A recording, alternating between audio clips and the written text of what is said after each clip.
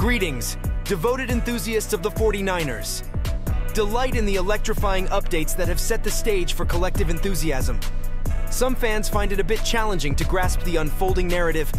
Hit subscribe to express your support for the 49ers and join us in uncovering the intricate layers of this groundbreaking news. Brandon Aiyuk stands as the latest foundational homegrown player for the 49ers, positioned for a second contract with the team, a topic that has been widely discussed. General Manager John Lynch has provided various responses on this matter before, but he conveyed a notably resolute stance at the Combine. Aiyuk has showcased himself as one of the league's premier young receivers, particularly in the last 2 seasons. His standout performance in 2023 contributed significantly to San Francisco's passing attack, playing a pivotal role in the team's journey to the Super Bowl. The 25-year-old is set to earn $14.1 million in 2024, courtesy of the 49ers exercising his 5th-year option, but securing a multi-year deal is a clear priority for the organization. Lynch, speaking at the Combine, emphasized Aiyuk's valuable contribution to the franchise, stating, "He served us very well as a franchise, and I think we've got a nice track record of extending the players that are important to us. Brandon is someone we want to keep around for a long time."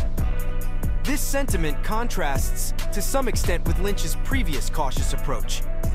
The executive acknowledged the need for fiscal responsibility due to cap constraints and the complications a new deal for Aiyuk might bring.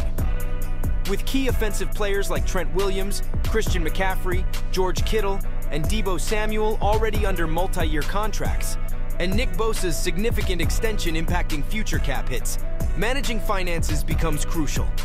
The potential upcoming deal for quarterback Brock Purdy would also entail a substantial raise from his rookie contract. Approaching his age 26 season, Aiyuk is in a position to negotiate a contract ranking high in the receiver market, potentially joining the list of 14 wideouts earning at least $20 million per year. While retaining Aiyuk is a costly endeavor, the 49ers also express interest in keeping receiver Jawan Jennings. Although a pending restricted free agent, Lynch expressed the intention to retain Jennings for at least the 2024 season. Jennings might receive the second-round RFA tender, costing $4.89 million and yielding second-round compensation if he were to leave via an offer sheet. Alternatively, the original round tender at $3.12 million could be applied, but this would result in only a 7th-round pick as compensation for an unmatched offer sheet. Lynch hinted at the possibility of a multi-year deal, ensuring Jennings remains a valuable part of the offense for the years to come.